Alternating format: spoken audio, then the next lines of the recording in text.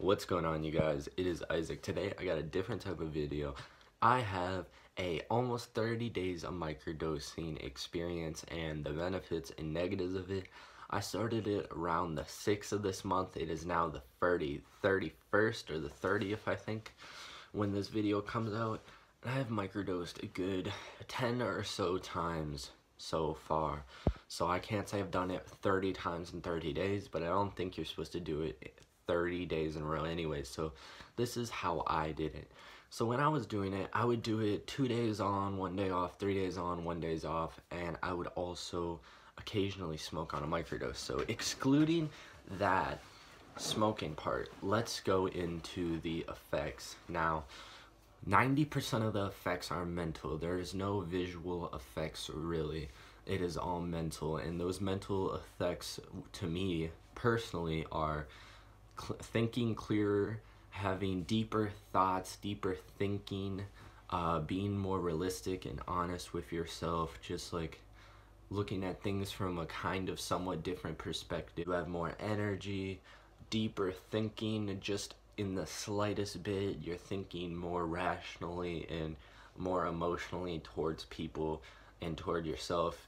And you do have a lot more energy for about a 6-hour period of time. That's how long I'd say my microdose would last. More of the positives is more motivation. Say if you take a microdose, not on the first day, I wouldn't suggest this, but you take a microdose and you go to work, you're gonna work a little harder, you're gonna have more energy, more motivation, but it's still gonna be the same boring routine if you don't really like work. It's still gonna be like working, it's not going to make it like fun or better, but it will be more motivating, you'll be more energetic.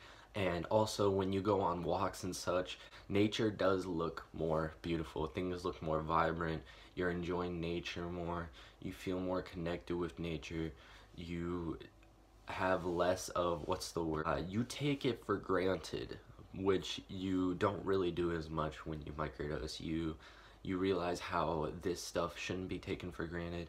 Nature, being outside, enjoying the outdoors, enjoying being with friends, the energy you get, the motivation, just stuff like that. So to sum up the positives very shortly, better motivation, better energy, more rational but also irrational thinking, more emotional thinking toward people and yourself, and yeah, that's about the positives. So let's get into the negatives. So here are the negatives for me personally. Now, there might be a series more of negatives and positives depending on the person you are. So if you have more positives, leave them down in the comments below. So let's get straight into the negatives, and if you guys have any more negatives that you experience, let me know.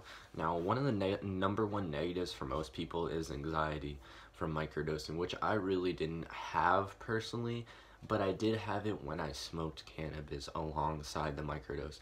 Now, if I just took like a hit, I would be fine. Some people could say this takes away from the microdosing experience, so I would try not to smoke, especially the first few times you take a microdose. So I didn't like the first few times, but there was a time where I did have a negative / amazing experience while microdosing. So this wasn't technically a microdose. This is the last of the shrooms I had. I took like 0.4, so that's not like a microdose, but it isn't like a dose. And then about 3 hours later, I took 2 bong rips, and I expected the shrooms, okay, they're fully kicked in. This is the experience I'm having, which was stronger than a microdose, but it wasn't like too strong to the point where I was anxious or uncomfortable. So I took 2 bong rips, and it just went like boom. It's like the feeling when you're taking an edible. How if you take a super strong edible, it can be somewhat psychedelic feeling. Now, none of the psychedelic feeling I had was visual.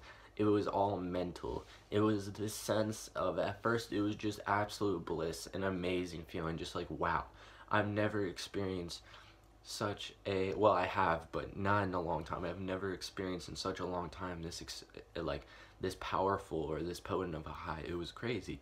And then it leaned more toward the bad side for me. I started getting anxious because I was thinking about stuff that was going on in my life that I needed to overcome and cope with.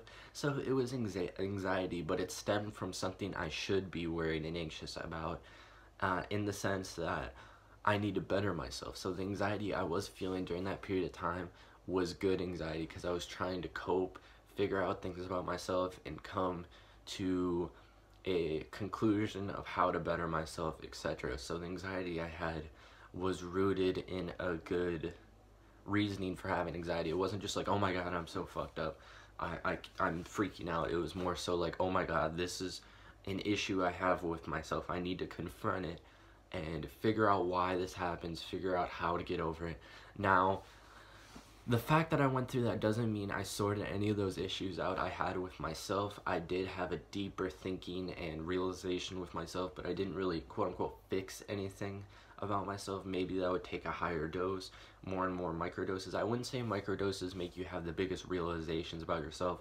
If you want to do that, have a proper dosage, but only at your own risk. Don't go for microdosing to pop in a whole tab or 3 grams of mushrooms. That's not a good idea.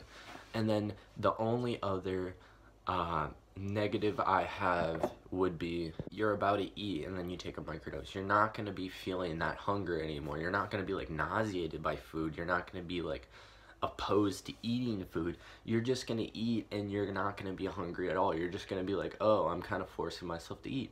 So if you're about to microdose, I would suggest to eat your food first and then microdose. And yeah, that's my suggestion to you.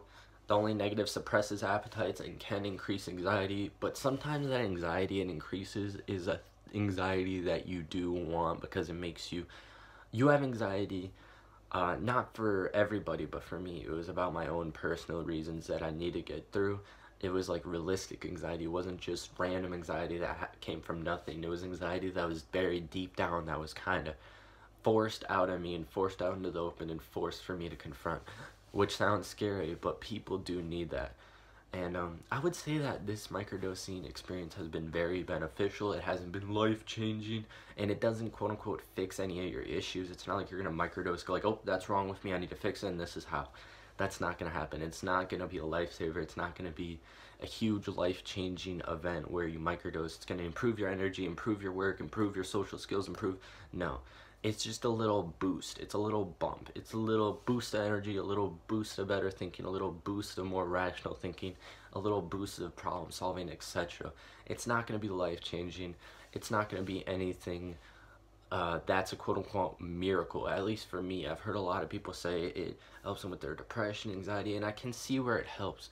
But it's not going to solve any of those issues that you have. It's just a little boost. So that's my experience with microdosing. Hopefully you guys enjoy this video. If you have any other experiences or any other positives or negatives that I missed out, please let me know. Thank you guys so much for watching this video. Hopefully you guys have a great day.